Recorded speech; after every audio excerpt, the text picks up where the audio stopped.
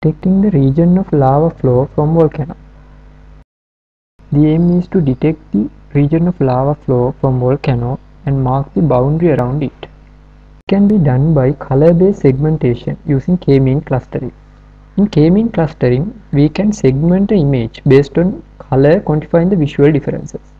In image of lava flow, lava region can be directly recognized visually based on its color.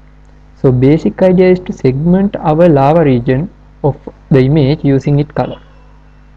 First we break the video into frames and convert them to images. And then we convert each image to LAB color space. This enables image to quantify based on color based visual differences. We define the number of clusters we want. Then we use K-means to cluster the object into clusters. More details about this are mentioned in the paper. We label every pixel in the image using the result from K-means.